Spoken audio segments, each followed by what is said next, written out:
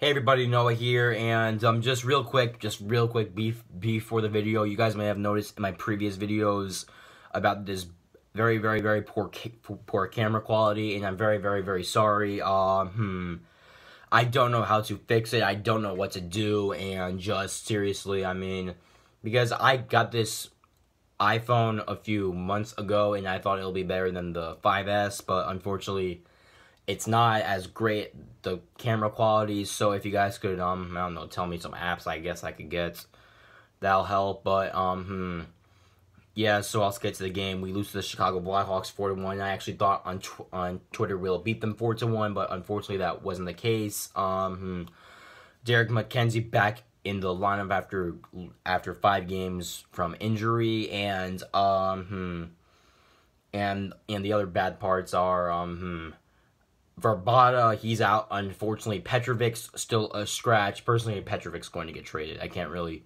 say that enough. He's going to get traded. I mean, if he's a healthy scratch for these many games, he's going to get traded, alright? But anyway, first period, personally, Derek McKenzie did not come out great at all. I mean, it was just bad, poor leadership, poor everything. I mean, he can't get any points this season. He only has a few. And then he overskates the puck. Then Chicago gets their first goal. Hayden. So then that's that. Whatever. We overcome it. And then unfortunately Brendan Saad after gets a goal to make it 2-0 Chicago. And then we're like, oh no, what now? But then most of us are like, okay, we're only down by 2 goals. And then thankfully that kind of eases the pain as Jared McCann scores to make it 2-1 in the second, but unfortunately Patrick Kane, Jonathan Toews just explode after, and they get 2 goals.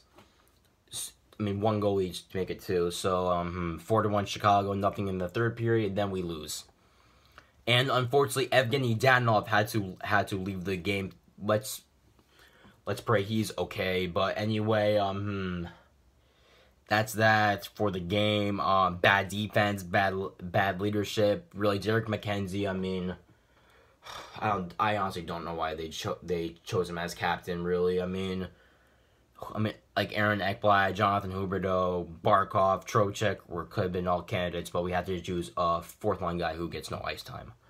Being honest, our 4th line's all like messed up. I would say our best 4th line guy is probably Skivier, to be honest with you. Because fighting doesn't win us games, pushing people doesn't win us games.